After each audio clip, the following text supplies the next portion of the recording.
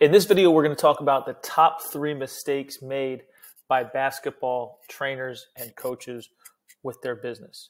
My name is Coach Nick Aldero. I'm a success coach with Make Money Coaching Sports.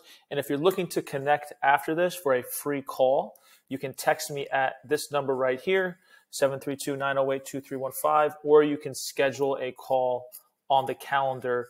The link will be in the description. Okay, so number 1 mistake that I made when I first started my business, and most people are making, is you're not charging enough. You're charging a little bit amount at a time instead of creating a program. So you're doing lessons. You're doing lessons, right? First of all, I hate that word.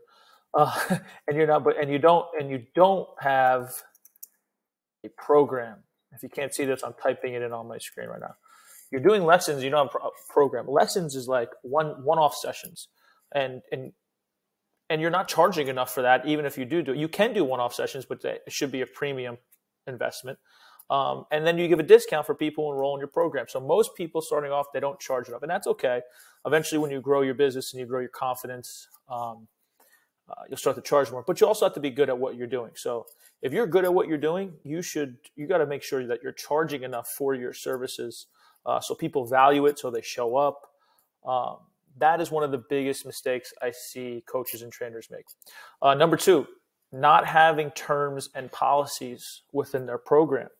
What happens if somebody cannot make it? What happens if somebody calls you 10 minutes before and they're like, yeah, we're not coming, and we're not going to pay you either? Like, you need to have these in place, especially when you're working with a good number of people, even if you're not, but the more people you work with, the more things that come up. So you need to have a policy in place that protects your business. I was talking to a coach like a month ago, and he told me he had $2,000 in refunds.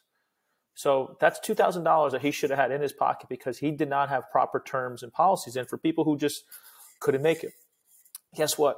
There's always going to be something that comes up with people. And if you don't have your terms in place, and they can be whatever you want, I'm not going to tell you what they should be, then you're going to be losing out on a lot of money, and people are going to be treating the business like it's their business. Okay, so number 2 is for our top 3 biggest mistake is not having terms and policies in place, in writing. People agree to them. Okay. Number 3 is not having reoccurring automatic payments. Now, obviously, if you're doing like a one-off session, which you should be doing very little of those, unless it's a clinic, right, where you're collecting the investment from a lot of people, right? Your main program, we want it to be recurring, whether it's a monthly fee, 3 months, 6 months, 8 months, a year. Most people start off monthly and then they grow more when you get more confidence, but it needs to be reoccurring where you don't touch it anymore. You don't have to go and say, hey, you're gonna pay me, right? That's like the most uncomfortable thing to do, is like waiting to collect money from people. And here's a bonus for you, and it might actually be the most important one, but I'll give it to you as a bonus. Not speaking to potential clients over Zoom or over the phone. That is key. You need to connect with people, let them see you, you see them, get to know them, and then they like, know, and trust you. They're more likely to want to do business with you when they know who you are and you're not just texting them. If you find this video of any value, please click that like button. And if you're looking to connect, text me at this number right here, or schedule a call on the calendar that's in the description below. There'll be a link. All right. I'll see you guys next video.